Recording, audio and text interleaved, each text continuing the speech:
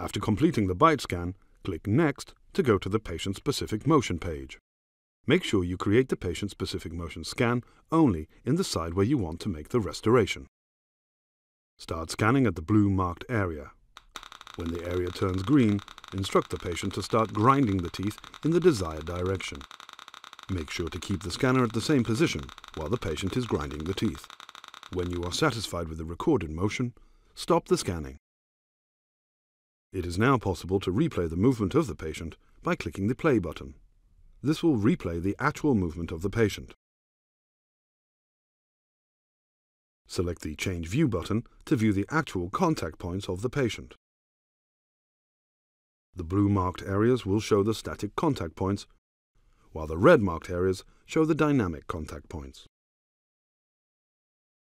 Proceed to the Send page and send the order to the lab the same way you are used to.